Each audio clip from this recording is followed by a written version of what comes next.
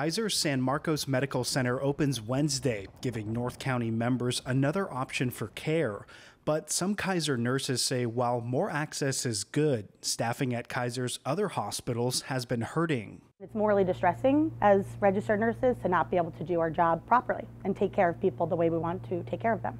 Megan Davison is a registered nurse at Kaiser and a union leader. She says some staff have been transferring from Kaiser's Zion and San Diego medical centers up to San Marcos. She says in the short term, that means less nurses in those hospitals. There is a direct correlation between safety outcomes and the amount of staff on the floor. Davison says she and others have been told travel nurses are being brought in to help, but says that's a temporary fix. We need the proper resources, the proper staff to take care of the community in San Diego, and that's what we're asking Kaiser to do, to sit down with us, hear our suggestions, both long and short term, and come up with a plan together.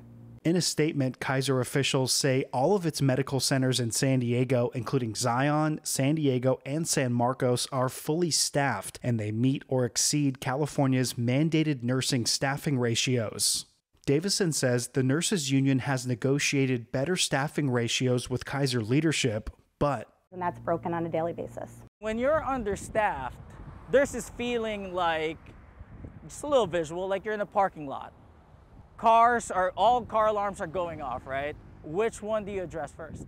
Kevin Soriano is a registered nurse at Kaiser's San Diego Medical Center. He says he feels the shortages and is speaking up for his patients. We're not just asking to have all these staff or all these people just to work in the hospital to make our jobs easier. It's not that. Because like I said, at the end of the day, it's about providing the adequate personnel to take care of the patients. Kaiser officials also say patient safety and providing quality care is a top priority. The health system says the safety of staff is a top priority too, and they're continuing to invest in nurses.